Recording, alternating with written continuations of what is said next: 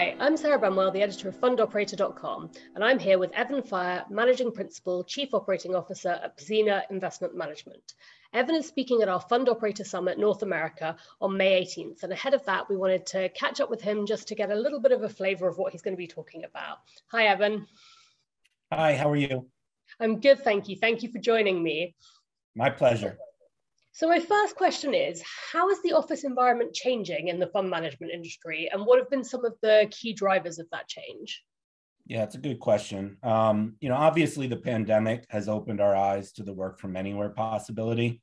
Our success as an industry to survive in this environment may have altered for some the traditional concept of an office environment. It may have also changed the need for business travel to some degree.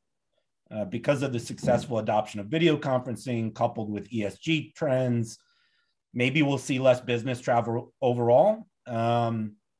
Maybe we should expect to see more of our salespeople and client service personnel in the office. And then finally, I think the changes that we're seeing in the DEI movement should make the office a more diverse and inclusive environment, which I think is a good thing. Absolutely. And why do you think that fund managers need to pay attention to these changes, and what are some of the impacts that they're having and could continue to have on the industry as a whole?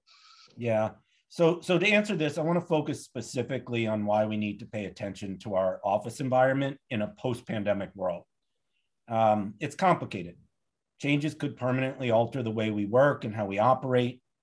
There's a war for talent, wages are going up, the work from anywhere options are changing the recruiting world.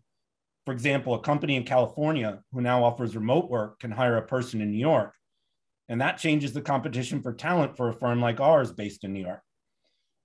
Employee retention is more complicated. Leaders need to strike a balance between what's in the best interest of the business versus individual desires that may be at competition. And it's really, really hard to thread that needle. For us, we're a people business. We need to be together more. Being together makes us stronger. It helps us develop talent faster and more effectively, ultimately becoming the best version of ourselves. But we do have to figure out how flexibility fits into the operating model of the future. Of course. And, what do you think are some of the key steps that fund operators can or perhaps should be taking right now to prepare for that changing world of work that you described and that war for talent? Yeah, look, I'm going to be honest here. I don't think we have all the right answers. It's going to take time to see where the industry normalizes. I do know that we have created a very special environment at Pzena, and that is a key ingredient to answering your question.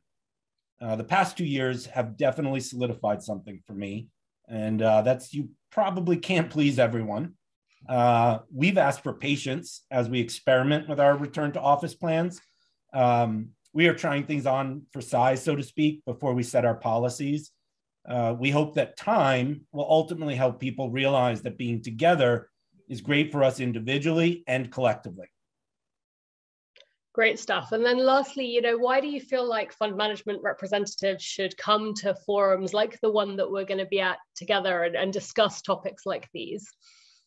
Yeah, in my humble opinion, we face many similar challenges. Having a network and a place where we can discuss things helps us solve problems faster and more effectively.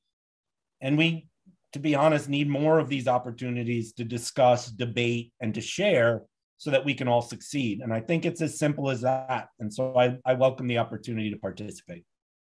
Great, thank you so much. I completely agree, and I can't wait to kind of discuss and debate and hear more of these ideas and see what everybody is up to at the summit in May. Thank you. All right, thank you for having me, and I look forward to seeing you.